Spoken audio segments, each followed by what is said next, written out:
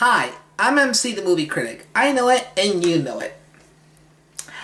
Today's film we're going to talk about is sad. And when I mean sad, I mean it's sad because it has great potential. Like, it could have been a good movie, but it turned out to be a very mediocre film. And that film is The New Adventures of Pippi Longstocking. Freedom calls and Pippi runs, the girl who never... Talk about a film that is bland like peanut butter. This movie has lame writing, forced acting, is very cliche, is very corny, and it's annoying. Really, really annoying. Now before we take a look at this 80s fashion vomit, let's take a look at a little history. Pippi Longstocking is actually based on a series of books written by Astrid Lindgren. It's about a girl who has incredible strength and has a pet monkey and a horse. She befriends with two kids named Tommy and Annika, and they go on crazy adventures. Ever since its popularity over the years, there has been tons of versions of the classic story. Even Hayao Miyazaki was supposed to make an animated film of Pippi Longstocking, but Lindgren denied it and the animated film was cancelled. Damn! So years later, Columbia Pictures steps in and decides to make a film of Pippi Longstocking, and thus The New Adventures of Pippi Longstocking is born. And they fucked up this movie so hard, this movie was a box office failure when it came out. Why, you may ask? Well, let's find out. First off, why the movie is called The New Adventures of Pippi Longstocking anyway? Is this movie meant to be a pilot of a TV show they're going to do? Why can't you call it simply Pippi Longstocking? I mean, that would have made more sense. Anyways, we see a boat is sailing the ocean as we're introduced to our main character, Pippi Longstocking, played by Tammy Aaron. She spends most of her time sailing the seven seas with her father, Captain Longstocking, and his buccaneers. And of course, they sing.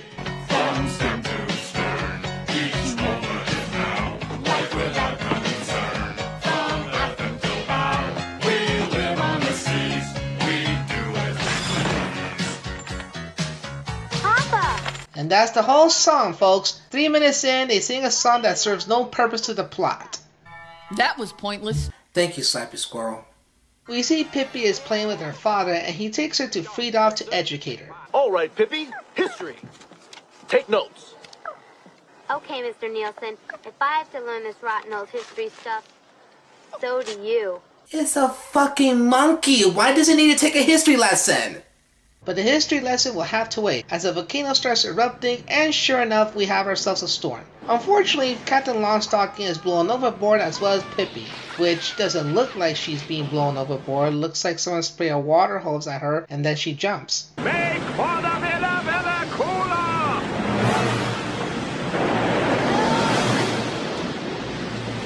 Papa! Papa! I'll find you somehow. I love you, Pippi. And that's it for that scene. Okay, we cut to the next day as we see two kids, Tommy and Annika, wandering about the abandoned house called Villa Villa Kula. Thus, we're introduced to our main villain, Mr. Blackheart, which I think he is the villain. We'll pull it down and the whole plot will develop. You can't do that! We planned that tree over there sometime! Oh, not anymore, you don't. Come on, take pictures of it. A lot of pictures. Knock it down, we pour cement as far as you could see. Oh hey, it's the half-assed Three Stooges. Stupid, lame, and dumb.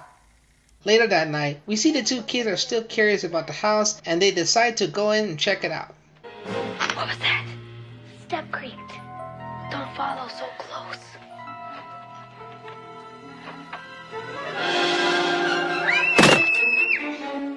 For a stall. You see? It's nothing. Probably just... Run!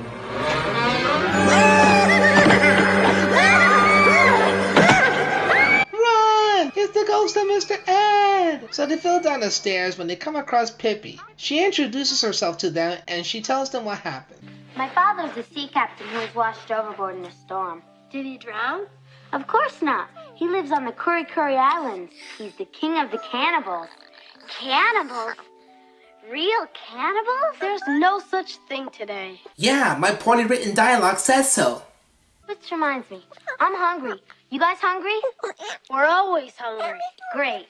Really, movie? You just cut to Pippi already downstairs instead of going downstairs? We see the kids are throwing pancakes at each other until the father comes in and can't believe what he sees. I have never seen such a mess in my entire life. My God, this place is a pigsty.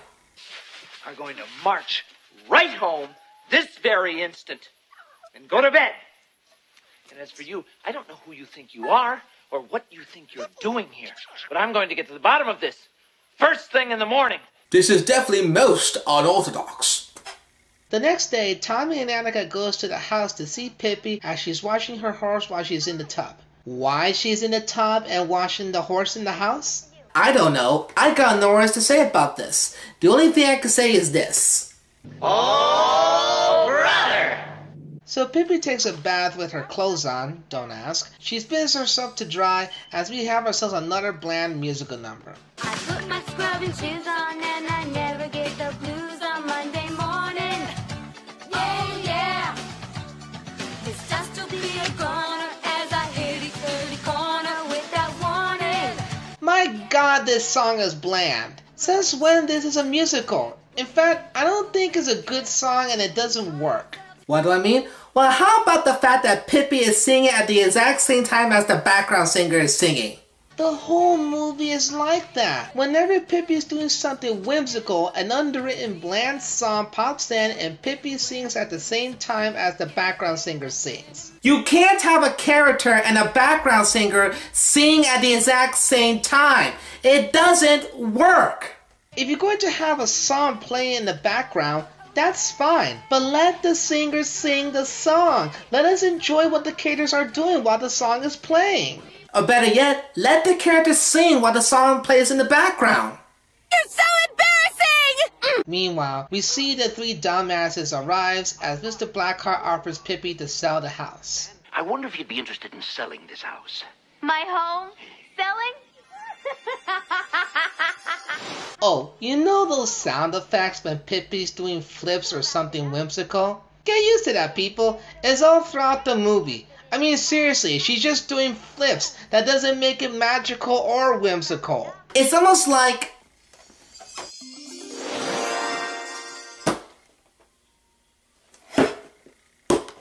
Wasn't that pointless? I'm afraid you'll have to go now. It's Friday. Wash day. I'm sure you'll understand. Keep the change, you filthy animal.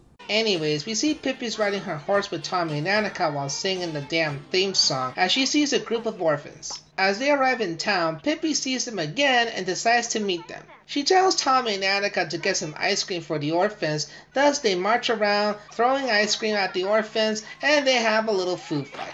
This results in Pippi, Tommy, and Annika to make their getaway. And then we have this scene. Come down here right this minute! No! Stay up! Stay up! You pay for this!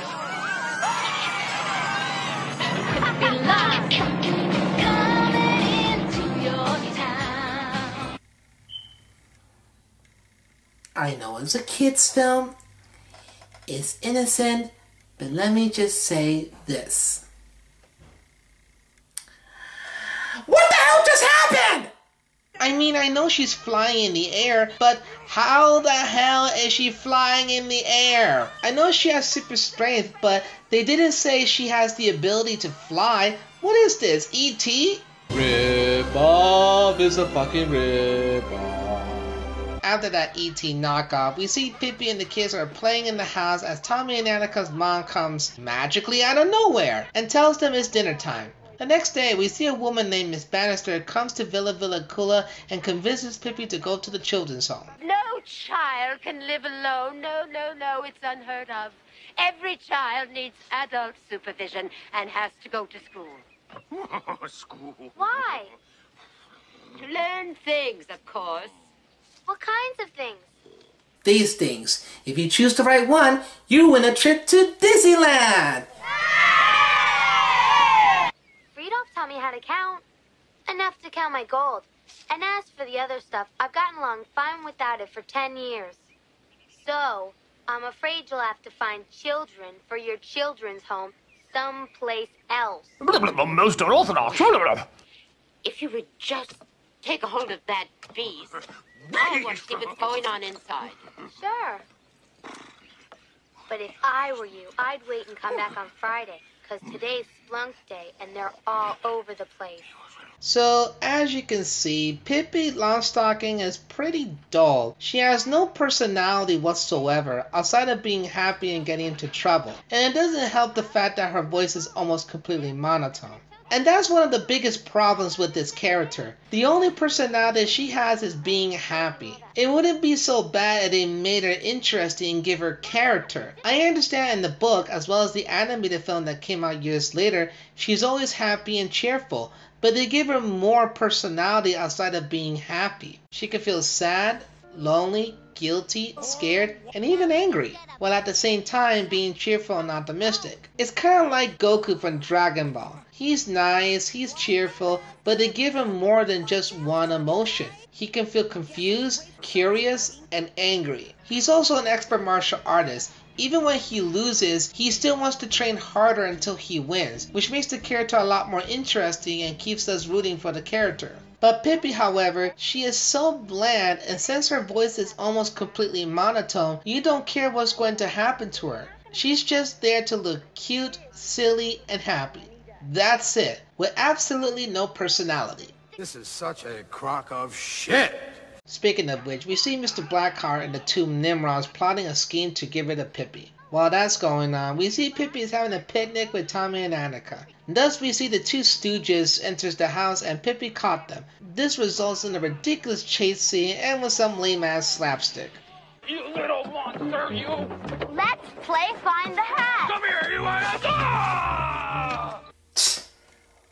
Okay, I'll admit, that's pretty funny.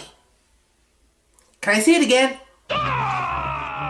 And again? Oh, I can do this all day. So, after 3 minutes of this lame-ass slapstick, and trust me, it feels like 10 minutes, we see Pippi is at the airfield when she comes across a pilot named Jenkins. So you need these to keep you up, and a prop to take you forward. But it's really a lot more complicated than that. I know because I'm a pilot. Do you see this plane next to me? Later that night, we see Pippi is having dinner with her friends as the mother brought a cake to the table. This results in Pippi putting her face on the cake and realizes that she's a bit of a jackass. That wasn't funny, Pippi. Your table manners are atrocious. Just like the producers of this movie. If I promise to practice 1 hour each day, will you teach me all that table manners and stuff? I'll try. If you do that again, I'll slap you. The next day, Tommy and Annika's father is with Mr. Blackheart and Miss Bannister discussing what to do with Pippi. That's a fire engine. Now, why do we need that?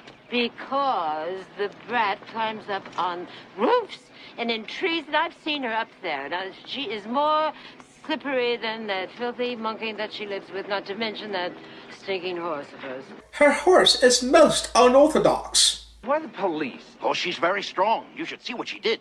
She threw my men right up in a tree. Then she lifted me like I was a baby.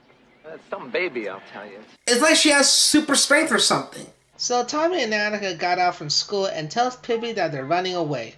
And how they're gonna run away? Oh, you'll see in a few moments. So Miss Bannister arrives until... Oh god, I spoke too soon.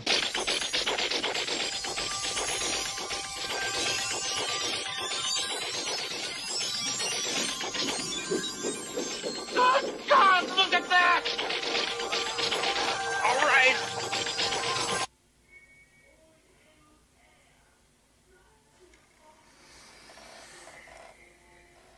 What the hell am I looking at? First off, how the fuck can they fly a plane with boards of wood? There's no way they can fly like that. Even the Wright brothers will say bullshit on that. And to top it off, we have another underwritten bland song, and of course, Pippi sings it with the background singer. Flying up to who knows where, the very air we breathe is sweet. Up above the Yeah, let's skip this song. Anyways, we see the kids are camping out and eating, and she takes out a gun. With this old gun, I'll be able to defend us, even if we should be attacked by a spelunk. Yeah, Pippi's a bit of a psycho, isn't she? Let's hope she doesn't use a knife like this guy. The next day, we see Pippi's making breakfast as Tommy and Annika wants to go home, but they're lost. Pippi goes for a swim in the river as well as Tommy and Annika. This leads to a cow who came bizarrely out of nowhere and eats out Tommy and Annika's clothes. No! Our clothes! They're gone! Somebody's taken them! They have to be here somewhere. The dinosaur, I guess. Fair exchange for the eggs. How can a dinosaur eat a pair of clothes if they're extinct for millions of years? So they continue on their adventure while singing the same bland song as they come across a group of barrels. This leads to the kids floating inside the barrel on the river. Which begs the question, why can't they cross the bridge that is right in front of them? There's no reason for them to be floating on the river with barrels if there's a fucking bridge in front of them. That was pathetic! They come across a waterfall, but luckily Jenkins comes in just in time and saves them as the family takes Pippi home. You know, when I grow up, maybe I'm not going to be a pirate. I'm seriously thinking of changing it to a pilot. Pippi, I don't think you understand. You really went too far this time.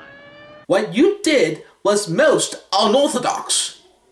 As they drop Pippi off, Miss Bannister is at Villa Villacula. They go inside as Miss Bannister convinces her again to go to the children's home. This leads to the next day as Pippi is taking class and the teacher asks her a math question. How much is 12 and 15? Well, if you don't know something as simple as that, you shouldn't be teaching. I won't stand for rudeness in this class. Then please sit down. I'm warning you, young lady. We have ways of dealing with rude, unruly children. Don't maybe go trunchball on your ass. Unfortunately, Pippi gets in trouble as we cut to the next scene. Pippi tells the kids her experiences around the world. There's a long pipe that goes from the caramel factory right into the classroom, and he shoots candies out of it all day long. What does the teacher do? Takes the paper off the caramels for the kids, of course. You don't think they do it themselves? You're nothing but a great big lie, like Miss Messerschmidt says. And who said you could braid your hair again? Why are you so bossy all the time? Don't you ever do anything you really want to do? Yeah, no. The next day, we see Pippi's drawing on the floor, and of course she gets in trouble again. This leads to Pippi at the room as she goes to the window to talk to her mom. Spiritually, to be exact. Why do they ask so many questions when they already know the answers? I mean, a horse is a horse. I'm so confused. If only Papa were here, then we know the right thing to do. Oh, don't get all sentimental, movie. This is not a Don Bluth film. It's fucking Pippi Longstocking. Get a message to him? But how? In a bottle? Oh, thanks, Mom. My problem's solved. I can't care. Now get the fuck out of here. That night, Pippi decides to leave the orphanage. She goes downstairs but is blocked by card players. So Pippi goes upstairs to the attic until she comes across an inventor named Gregory. How did you get up here? You certainly didn't come through the front door. I climbed up. On a ladder? No, up the wall. Oh, like Spider-Man? How did you do it? I'll show you. Give me your shoe.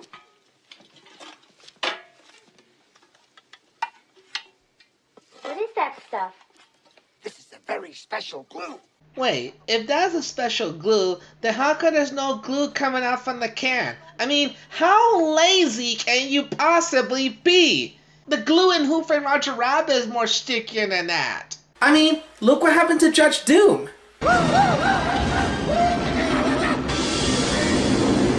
You see? He puts her against the wall and... Sticky situation! These are the lamest songs ever!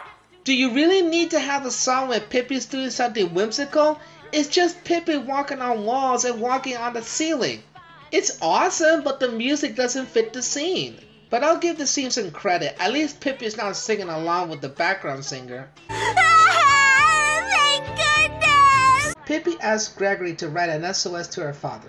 This results in Pippi walking down the window as she arrives at the beach and throws the message in the bottle in the ocean, which leads to the orphanage being on fire. Everyone is evacuating. Pippi came back just in time as Gregory and the two kids are ready to jump.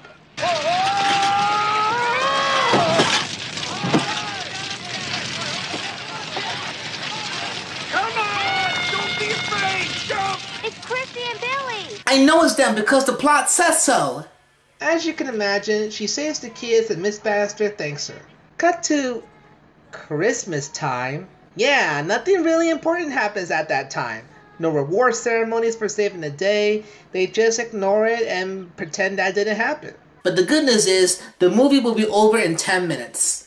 So the townspeople sing a Christmas song, they give her a present, Pippi plays with Tommy and Annika, and much like An American Tale, she hears a familiar voice, and it turns out it's her father. Captain Longstocking explains what happened. At first, the islanders wanted to eat me. Are you really a cannibal king? Aye, but there's no danger now. I converted them to vegetarian cannibals. You don't look like a king. You look like Bluto from Popeye. The next day, we see Pippi and the crew are saying goodbye to the people. Well, at least she'll be taken care of by her father. We forget that she's just a little girl.